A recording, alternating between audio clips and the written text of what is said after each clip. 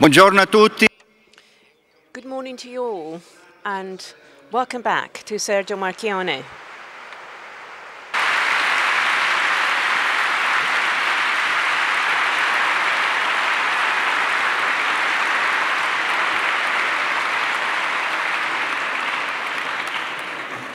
Sono un po'.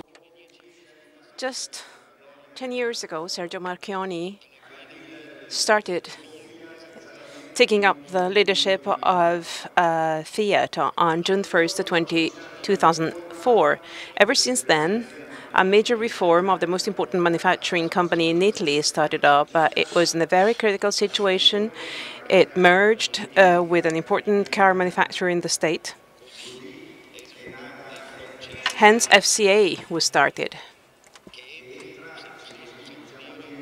S.p.A. is part of the G8 of manufacturing, of car manufacturers worldwide. As a matter of fact, the last hindrances have been done away with only yesterday for a possible recession.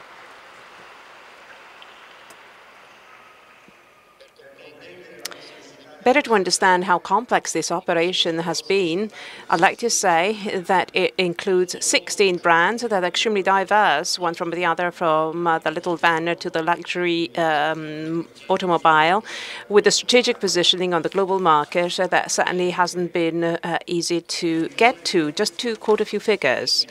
With S.p.A., there are, at the moment or in the future, 300,000 employees, 80,000 being in Italy, 159 manufacturing plants, 45 in Italy, and a very relevant fact, over 700 research centers with 35 being in Italy. By the way, when we were here 4 years ago, we were still talking about the Pomigliano agreement because the startup of this merger was extremely difficult, at times heavily criticized, at times praised. But I believe that Sergio Marchionne had a strategy that was crystal clear, as he meant to develop a synergy between Chrysler and Fiat, so to have a winning player on the global scene. The future of the manufacturing plants in Italy have been heavily controversial, but I believe that in Italy he's going to provide us with an answer today about the future for these sites in Italy. Then I'd like to ask you about some kind of global vision on the past decade. What were the good things and what could be done perhaps better or differently? And the second question I would like to raise is about the future of S.p.A. in Italy. There's another question that I wish to add that is perhaps of a wider scope. How Marchionne sees the future of manufacturing in Italy? What are the conditions for future development? Because Europe as such is facing desertification of manufacturing plants unless an important thrust is given to manufacturing. So much so that the EU has set an objective in terms of fiscal compact and industrial compact, so that by 2020 a percentage of some 20% of the GDP should be based on manufacturing production. So thank you very much for being with us. And having said as much, I'd like to give you the floor straight away.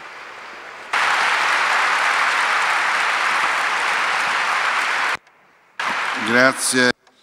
Thank you, Bernhard Scholz, and good morning to everybody. It is a pleasure for me to be back here 4 years later. I'm pleased to be back here and to see this audience of many young people who are the real core and soul of the meeting of Rimini. Thank you for inviting me here today.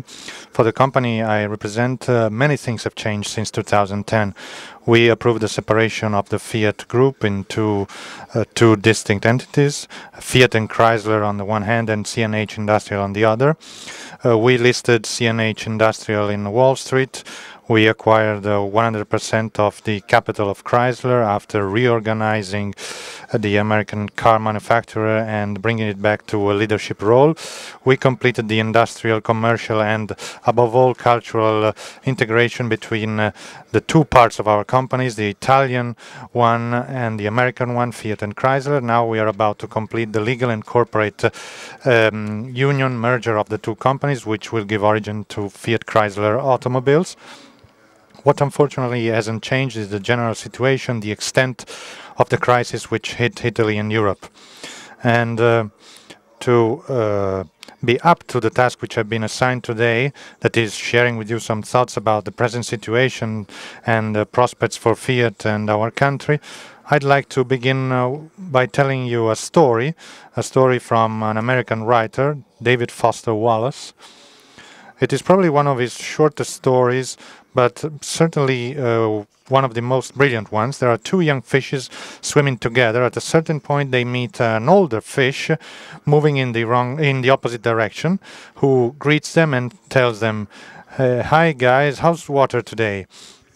The two young fishes keep on swimming for a while, and then one of them tells the other, "What the hell is water?"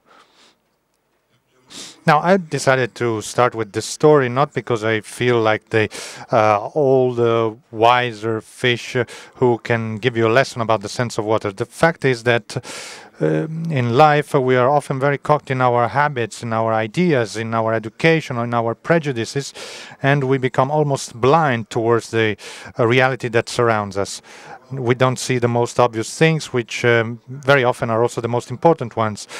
And this has been for a long time also the negative aspect of Fiat, one of the most dynamic and innovative companies with more than 100 years of history and among the founders of car manufacturing, was drifted away by currents. And the real tragedy is that no one could explain the reason why. When I arrived more than 10 years ago, I found myself in a Fiat that was imprisoned by its own mentality, crushed by the problems which had created for itself and for which it was finding one excuse after the other.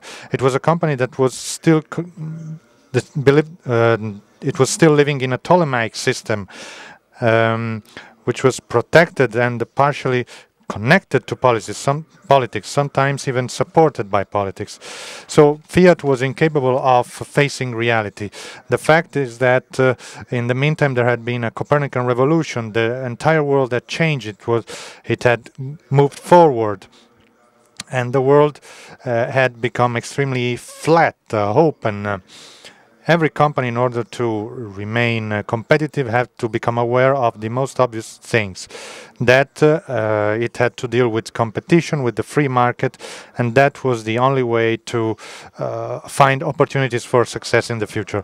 What we did then was to interrupt a vicious circle which had been fostered by inertia and the absence of dialogue.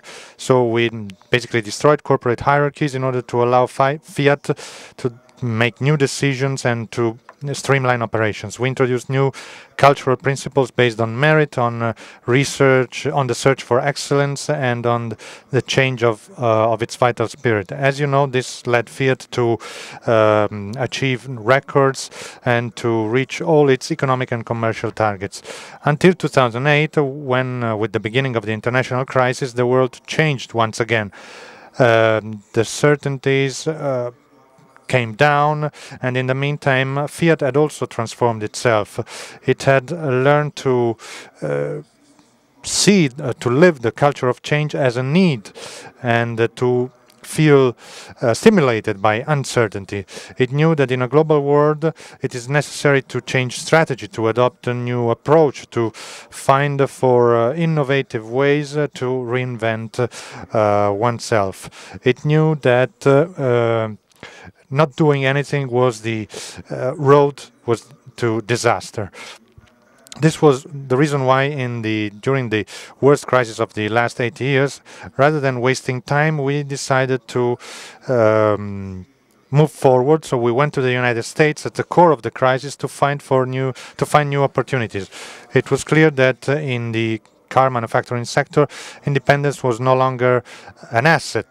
We had to make economies of scale, to share investments, to increase production volumes, and to reach new markets. And Chrysler was the perfect answer for us. Needless to say that despite all the hype, the media hype, which characterized our alliance, only few people believed that this would work out well. Uniting a company that was basically bankrupt to another that was suffering from the effect of the European crisis didn't seem like the best idea. But we decided to reorganize Chrysler, and in less than 2 years, Chrysler went back to making profits, and it renewed its product range and paid back all the loans received by the US Treasury. The truth is, in the last 10 years, we created from an Italian car manufacturer that was almost bankrupt, and we were able to give it back a global horizon. Fiat changed its structure, its economic dimension, and now it has a much wider geographical extent. In order to better understand the extent of this change, we should look at the data concerning the group, and in particular the car manufacturing, and compare it with the past and try to understand what the future will look like. In 2004, Fiat was only focusing on a single geographical area. Its turnover was 27 billion euro, 92% of which in Europe. It produced small cars. It sold approximately 1,900,000 cars per year. It made losses. It was about to go bankrupt. The Fiat we have created in recent years, thanks to the integration with Chrysler, is a much more diversified group, a much wider group. In 2003, our turnover reached 87 billion euro, so more than 3 times as much as 10 years ago. Our presence on the market is now more balanced because we are present in Europe and Brazil, which account for 20% of our turnover, and North America, which accounts for more than half of our turnover. Last year, we sold more than 4.4 million cars, and we became the 7th car manufacturer in the world, slightly behind Ford. Fiat is now a company that can generate profits, very good profit, despite the losses linked to general brands in Europe.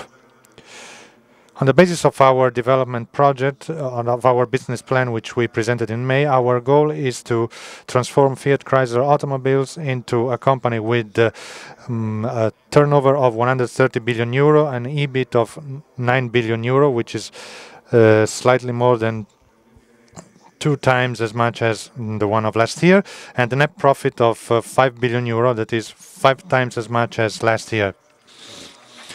We expect to have a balanced distribution of sales across 4 geographical areas with a significant presence in Asia.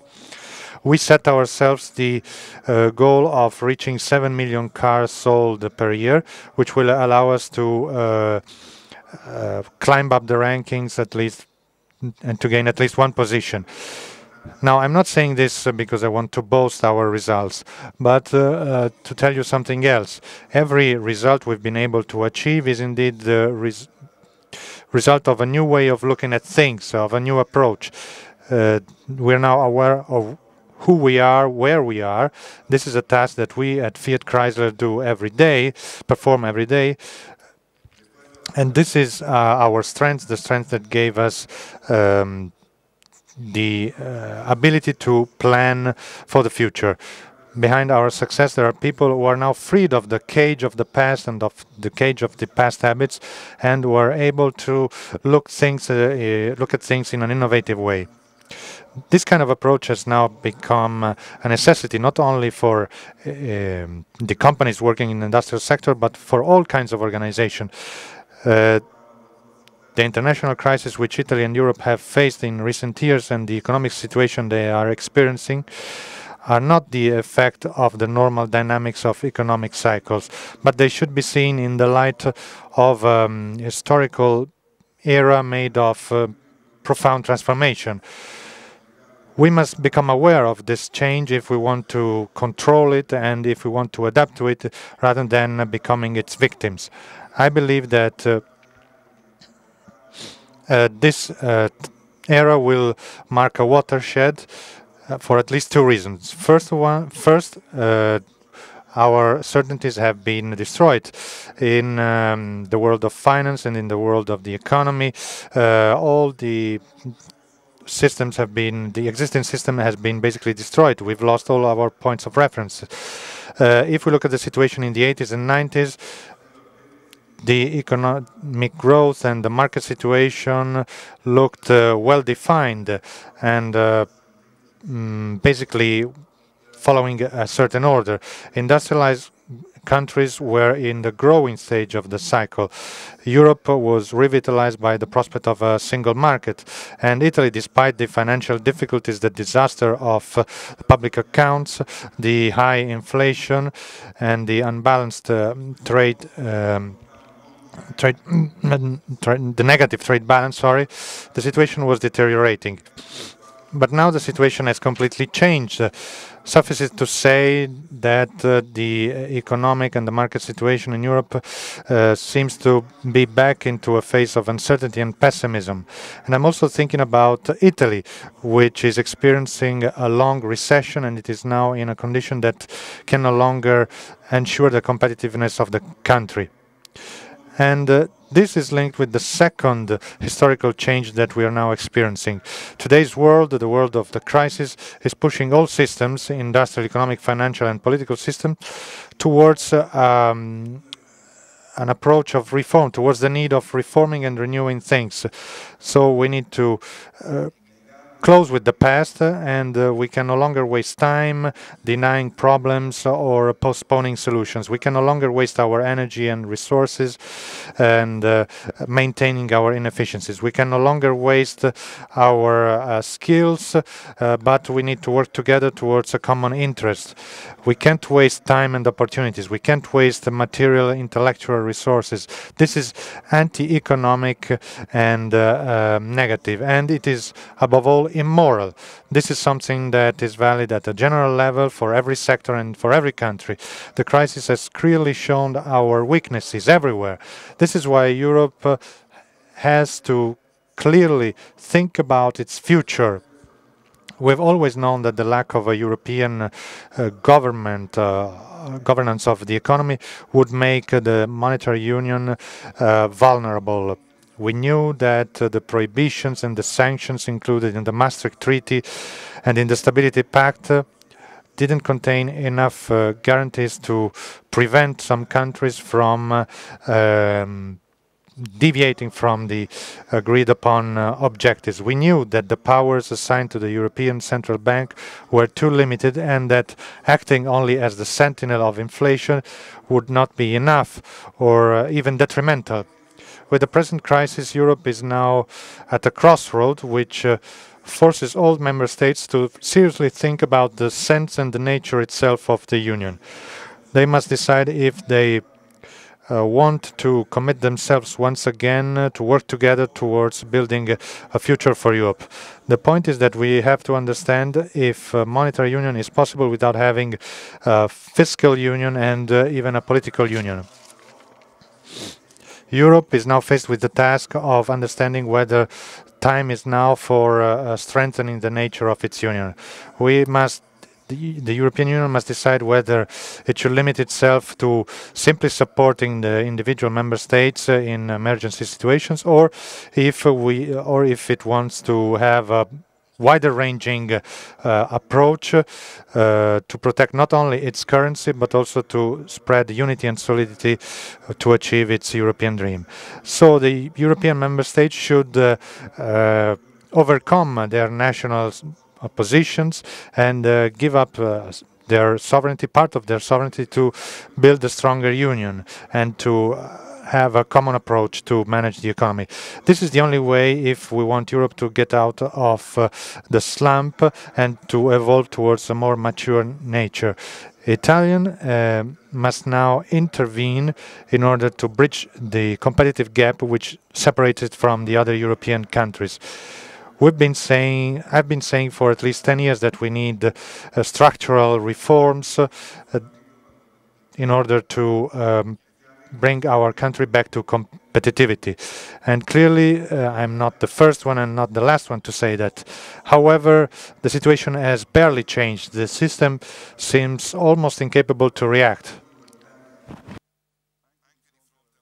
For some strange reason, in Italy, also faced with the recession and the suffering caused by the crisis, with an unemployment rate which is now 12.6% and 43% unemployment rate, we still believe as if we were a happy place where what exists must be preserved at any cost. Italy still keeps on living just like the fishes of Wallace, that is closed in their bowl, incapable of looking beyond the most obvious reality, and incapable to face the needs of modernity and of the global world. We spent 20 years pretending to make reforms. We haven't changed our social welfare system to the changes of the world and of society. We haven't changed the structure of our management costs. We haven't been even able to take advantage of the enormous benefits of the euro, benefits which could have reduced the interest paid on public debt and which could have helped us finance our program of reforms. We kept on living, believing that our country could still consider its past as its point of reference. We addressed our resources to nurture a destructive dialogue which has progressively weakened our institutions and system of rules. We have built ourselves a handicap which keeps foreign investors away from Italy, which erodes the growth of salaries and which endangers prospects for creation of jobs and for lifestyle of future and generations.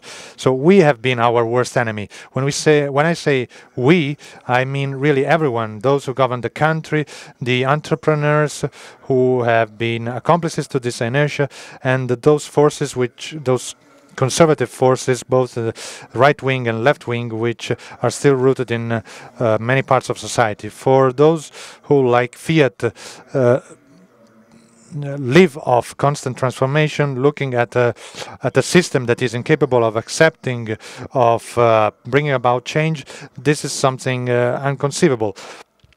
We still believe in the government, we are still confident in the government, and we've always done so, and we will keep on doing so. But the fact is that whoever ruled the country had to fight against obstacles.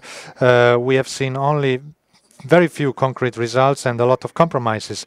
There were some initiatives which started out well, but then they were changed in order to not to affect the interests of lobbies and to minimize the effects of any decision.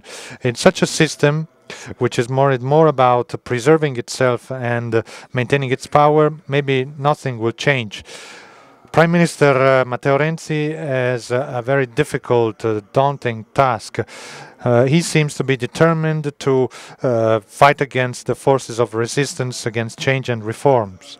In my meetings with Renzi, I encouraged him to push with his efforts for reform without worrying about the reactions and about attacks. His mission is very important, much more important than all the opposition. I was asked to give you a message of hope, of an optimistic message, and I'm really aware that I'm not doing a good job.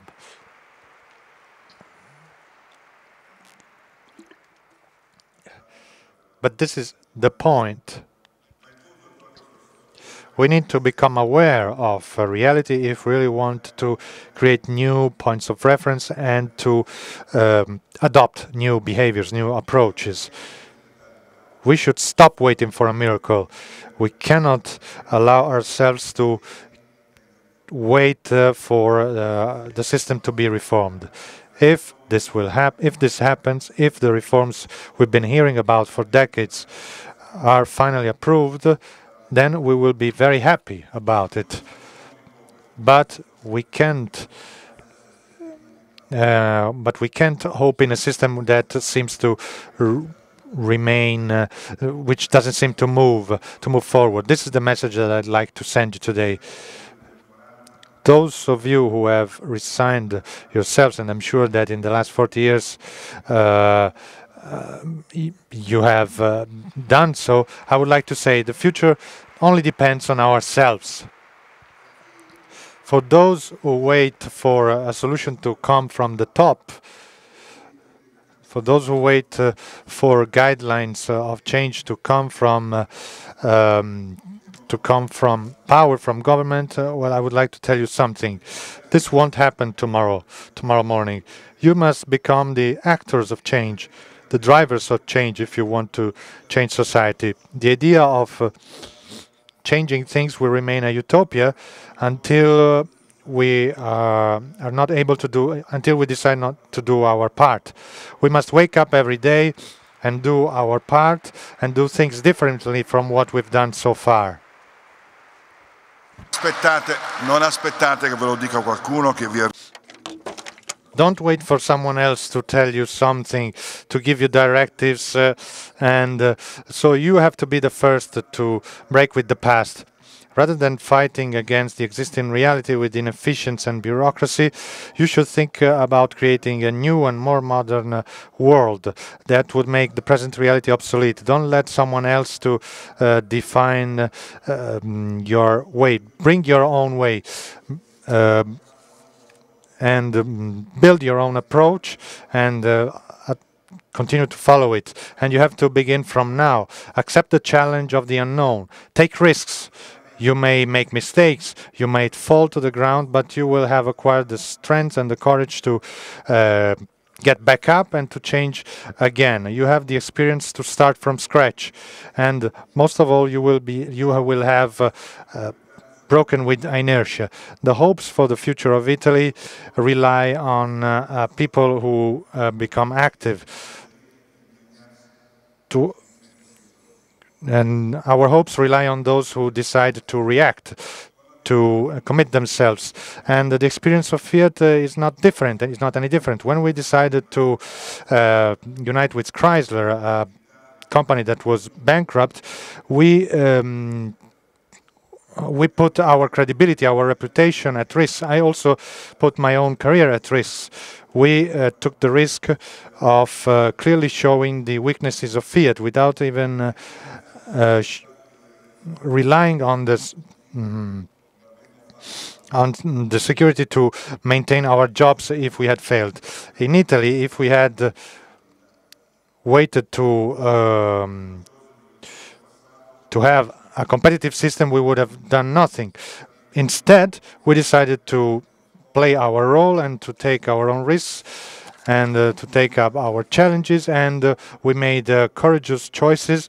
We broke with the past. We realized it was important to leave the industrial association and to have private negotiations with the trade unions.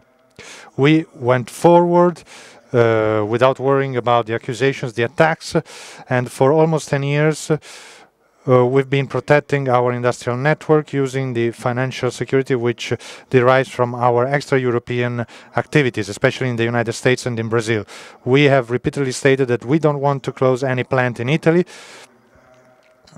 bearing all the costs of a reality which is actually making losses. We are using all our strengths which we have outside Italy to rebuild our competitive environment and to make it more modern and technological. As you know, we also decided to review our strategy in a radical way. In this way, we want to make our Italian plants a starting base for producing vehicles for markets all around the world. The results which we achieved with Maserati Ghibli and Quattroporte, both produced in the Grugliasco plant, which was completely renovated, clearly show that we are moving in the right direction. This plant was completely renovated, and this not only allowed us to save the jobs of more than 1,000 workers of the Bertone factory after 6 years of stop, but it also led us to create 2,000 jobs for the workers of Mirafiori. And this is not the only example. Pomigliano, which has historically been labeled as one of the most complex plants at a social level, and it was considered one of the least productive regions in Italy, we were able to create a model, an ideal plant, which was awarded the Medal of Honor of the World-Class Manufacturing. In Melfi, we invested more than €1 billion to start the production of the new Jeep Renegade and the Fiat 500X, which will be sold across the world markets. In Mirafiori, we are currently building production lines for the Maserati SUV Levante, which will come out in 2015. In Cassino, we are currently reorganizing the factory to produce a new car model. What we have done is only one of the examples of what can be done. But we must become aware altogether that Italy has yet to be completely rebuilt. I believe that if the corporate world unites its effort with the efforts of each and every citizen, we can change things. Every one of us can play its role. Every one of us can act for the general interest, and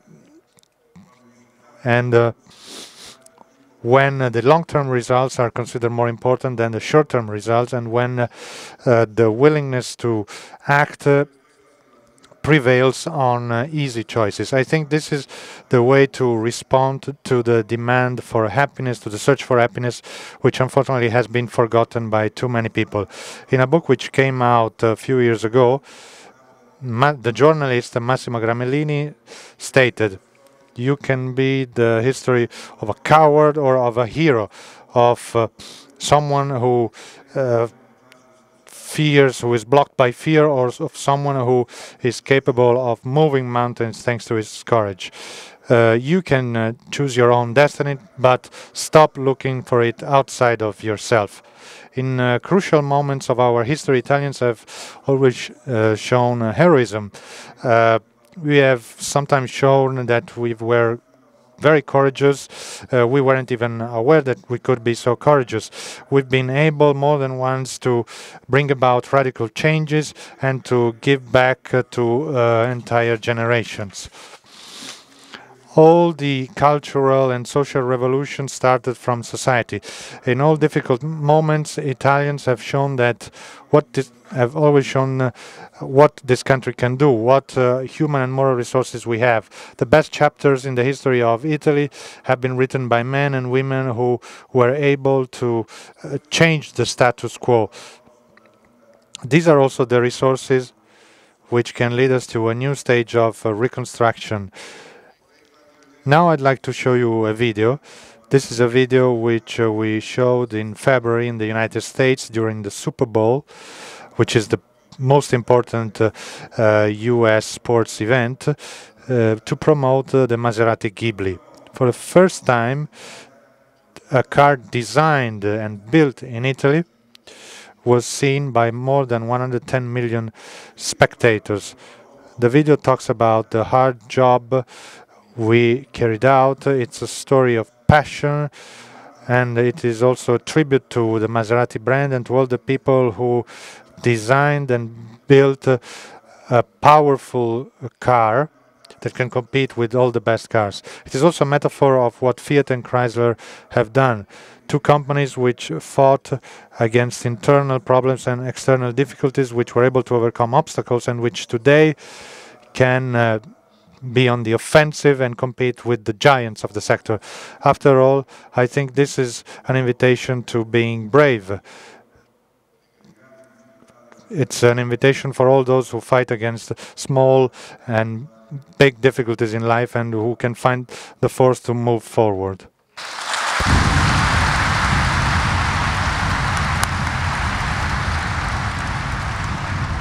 The world is full of giants. They have always been here, lumbering in the schoolyards, limping through the alleys. We had to learn how to deal with them, how to overcome them. We were small, but fast. Remember? We were like a wind appearing out of nowhere. We knew that being clever was more important than being the biggest kid in the neighborhood. As long as we keep our heads down, as long as we work hard, trust what we feel in our guts, our hearts, then we're ready. We wait until they get sleepy, wait until they get so big they can barely move. Then we walk out of the shadows, quietly walk out of the dark, and strike.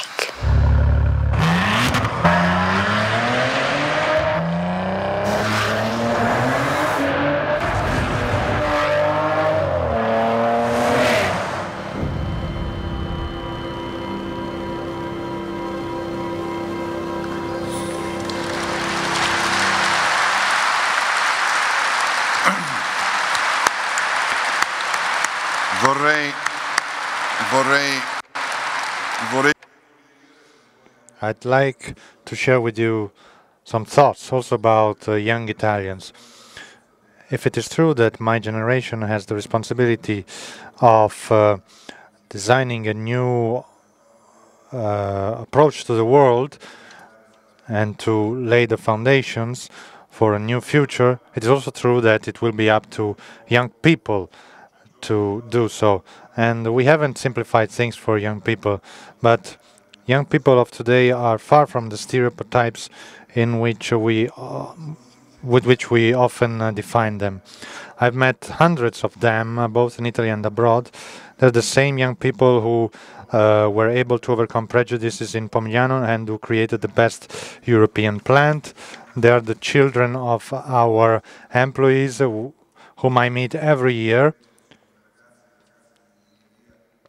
They are the young men and women of the engineering, design and development, product development departments who left from Turin to go to Detroit and to carry out the project for the integration with Chrysler. They're the young talents I see in the Italian university every time I'm invited to talk about the experience in Fiat. There are also the hundreds, thousands of young people who come here at the meeting of Rimini who have strong values and who come here to participate. When I speak with the Italian young people, I see the force, the passion they have, the love they have for their country. They only ask to be given the opportunity to contribute towards building the future. Their courage, their quench for idealism and freedom are our best guarantee. These young people, as Tolstoy wrote, know that the ideal is the only thing we know, the only thing that can guide us as individual and as mankind, mankind. Wishing them good luck would be too little. I hope that they can find the moral strength to move forward, that they can find the courage to move forward. And as the title of the meeting says, that they can go towards the peripheries of the world and to find a more profound sense to existence. These are the most powerful strengths that human beings can have. As I am approaching the end of my speech, I wonder if I've been able to clearly describe what I mean by commitment towards change. Someone wearing a black sweater who comes here to talk about mergers, separations, turnaround, who travels on a plane around the world to invest billions of euro. And I'm aware that this may sound unreal, that you cannot identify with my life. The truth is that my existence as a leader is much closer to your reality, to your daily life, much more than you think. This is why I'd like to tell you two stories which are really a symbol of what I do every day in my life. The first example I'd like to give is a letter written by a young woman from Detroit who applied for a scholarship. This is a program that was created in 1996, which funds scholarships for the children of our employees around the world. And this is a program which supported thousands of young people in higher education and university. This is her letter, and I'm quoting. I'm a young woman from Detroit, born and grown up in Detroit. Now, the production line gives me food to give me the food to grow up. In March 1996, when I could hardly walk, my mother began to work in the Chrysler plant in Jefferson North, and as a good student, dreaming to attend law school, she was pregnant, and she had no home, and she was only 18 years old. 18 years old. She went to work for Chrysler to have an income, to give an income for our family. She prepared my breakfast every day, every morning, and Chrysler was basically providing for all of us. She didn't go back to university, but she worked hard to provide for her children. And I've been always grateful to her. I attended the public schools of Detroit, which have a very negative reputation. I had very good grades, and these allowed me to enroll in courses. I learned very soon that in Detroit must be very determined and determined to build their own future. When I moved to the other side of the city, I was excited to forget about the days in which I was scared of going to school because I was afraid of bullying. But even when I attended a private school in the suburbs, there was something negative. Classism, racism in the hallways. My first day in school, I was asked if I had ever been shot and if I came from the ghetto. The summer before my last year, my cousin, who was 14 years ago, was arrested for car theft. He was like a brother. I was helping him with his homework. He taught me to ride a bicycle. I never missed one of his football games, and he was always ready to was always attending my spelling bees. In my attempt to pursue better education, I had neglected the person I cared for the most. When I went to find him in prison, he told me that he had been successful, that he had failed, and that there was no hope for him. I cried, and I decided to do something. After a traineeship at the office of the district attorney in Michigan, I participated in a project for the prevention of youth crime in Detroit, and I was given the opportunity to have a traineeship with the police. Now I attend the Northwestern University, but I'm often worried about the cost of courses, and I chose the subject, the courses, on the basis of the prices of the books. I would like to attend the school law, and this scholarship would help me achieve my dream. I'm from Detroit. A consensus worker taught me the importance of having education and of setting yourselves objectives. I learned to count on my own strengths and to be strongly determined. The decline of my city stimulated me to fight for equity and justice between communities, whatever the race and social conditions. One day I'll become the mayor of Detroit. Detroit is what I am. So we received this letter from Detroit, and it describes a life of hardship, of privation, which is unfortunately the same story for a lot of people. I could, for instance, read you similar experiences, for instance, in Brazil. In Brazil, we've been working for 10 years with the Árvore da Vida project in order to fight against poverty and to promote the social and economic development of the Jardim Teresópolis community, which is one of the poorest neighborhoods close to our Betim plant. At present, more than so far, more than 20,000 children and adolescents benefited from this project. These are all examples of the impact which our group can have on the life of people who surround us, of how we can influence in a positive way the communities where we live. The second episode I'd like to share with you today dates back to 3 months ago during the ceremony for the inauguration of our new plant in Tipton, Indiana. The person speaking is Rich Boroff, whom I met that very same day.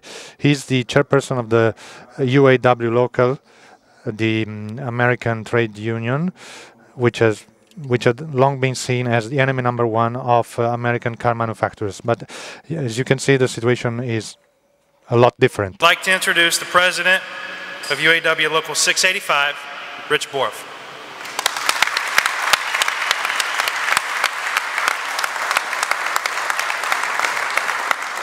Thanks, Dave. The UAW is pleased that the Chrysler Group recognizes the value of a highly skilled workforce.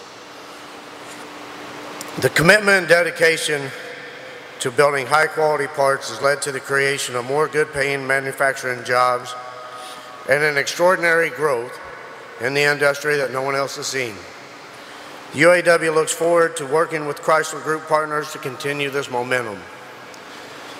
I also would like to thank you, Brian. It's been a long journey. Started working with you when we launched ITP2.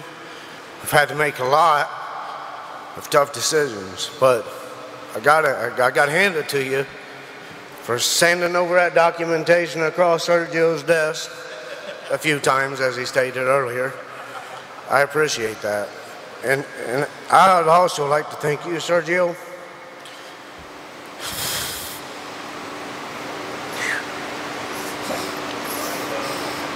I say, scary days we faced. We shut the doors to our locations. My reference to that is Jerry Price. Jerry Price hired in April of '72. So when we went through the 79 through 84 loan guarantees, I said, Jerry, did they shut the doors? Did they walk everybody out? He said, no, Rich, they didn't. So he had me worried when they walked everybody out. And I can tell you, Sergio, the day I was sitting in my office and I heard that you had walked through KTP, it's a day that most of us won't forget because you are our lifeline. Me as a man. Come to work like my brother and sisters do every day to do the best job they can do, to put out the best quality part, and to provide a standard of living for their family.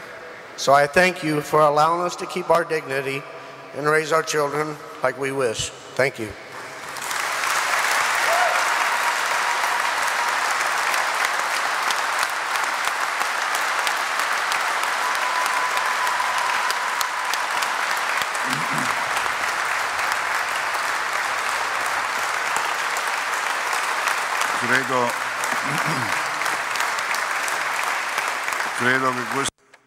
I think that these two examples clearly show what Fiat Chrysler Automobiles is in a much better way than I could ever do.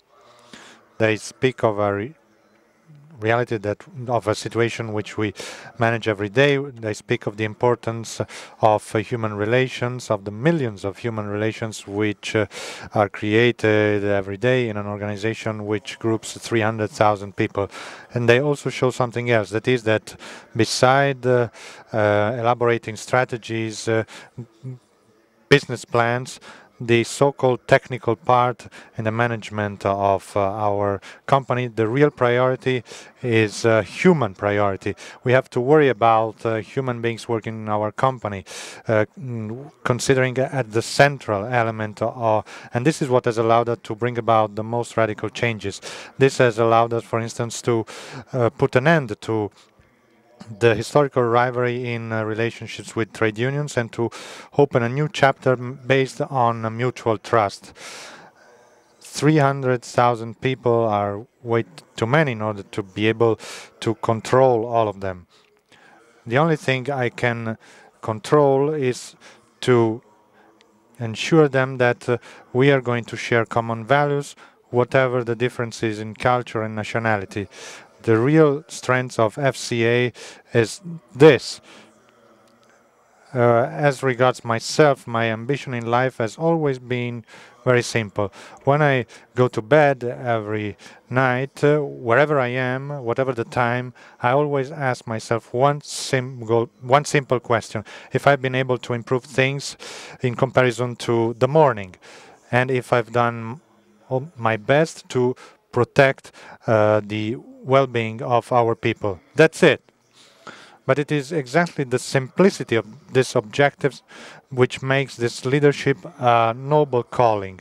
And this is what I'd like to wish for you, to be able to reply yes to this question as often as possible in our future efforts. Thank you very much for inviting me here.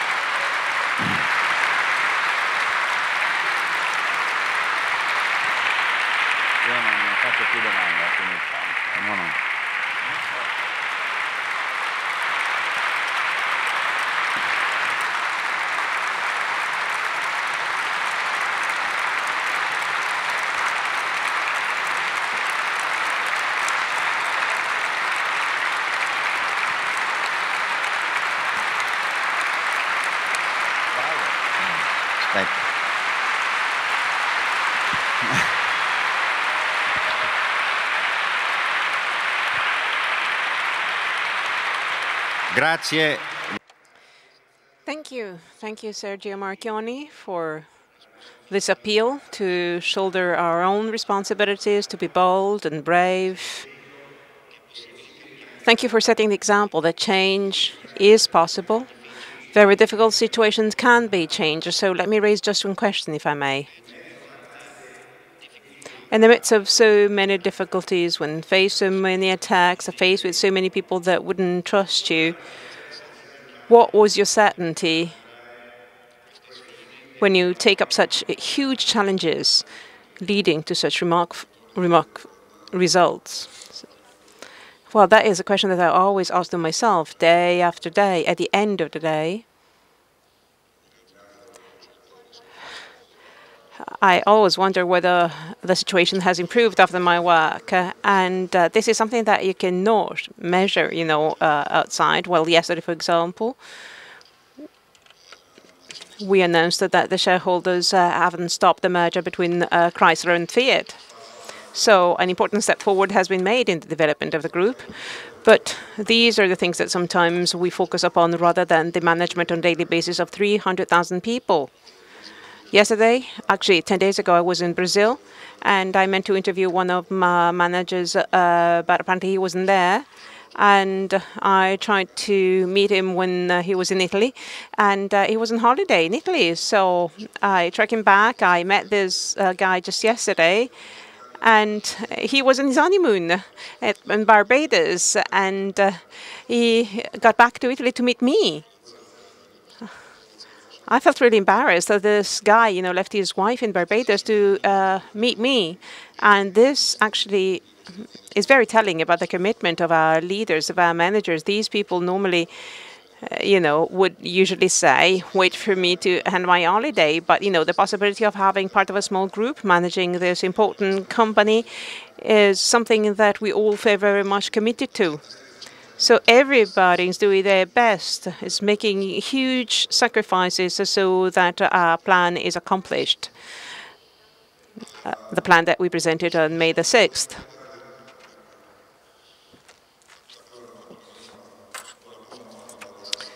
I was asked whether I would go to Fiat knowing about the difficult situation at Fiat in 2004. And rationally speaking, I shouldn't have taken up that challenge because the situation was nearly impossible. But we did improve the situation, relying on a number of young people, some of whom were less than 30 years. And we raised these young men, giving them room to act, room for maneuver. It is just as when you teach your child to go with a bicycle. You know, you have to support him, but only marginally.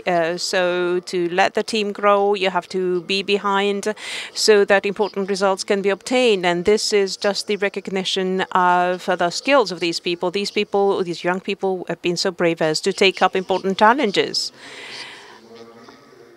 I firmly believe that morally, the challenge is a good one.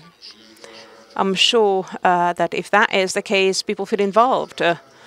And, you know, having 300,000 people involved is not easy. Sending emails, texting people to managers is quite demanding. We have to generate that daily environment within our plants, in all the recent centers, in all the marketing offices of this commitment, this desire to grow, this will to be competitive in a healthy way. And sincerely, I should tell you that the fact that the experiment has been repeated in Chrysler ever since 2009, and the situation is even worse in Chrysler, you know, being of German origin, you know that there was a prevalence of Daimler for some decade within Chrysler that didn't bring about very good results, I'm afraid. So we showed up our, you know, the unlucky Italian chaps. And yet we did it. And we were lucky enough to meet people at Chrysler that had very much the same attitude of the people that we met at Fiat in 2004. So we found out alternatives for us, and this very much depends on us. You have to be convinced that there is hope for that you can take up this commitment. And, you know, fear is what I don't want to see with my managers. When I went to Chrysler in 2009, though, what I read on everybody's face, it was sheer terror. And when you see thousands of people that do not know whether they're going to be living or not, or whether they're going to have a job in the next few months, well, you understand how important your commitment is.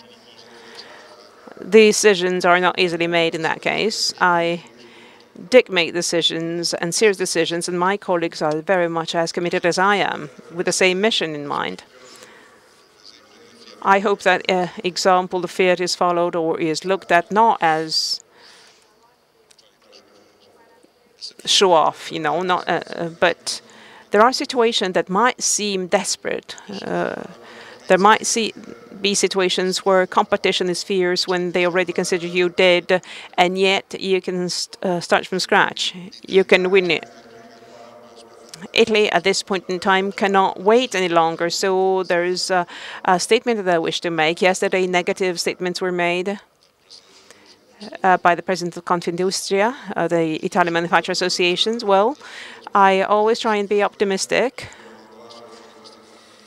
We try and have structural changes. We have been trying for quite a long time, and the decision had already been taken in 2010 when the crisis had already broken out. But, you know, we cannot wait any longer.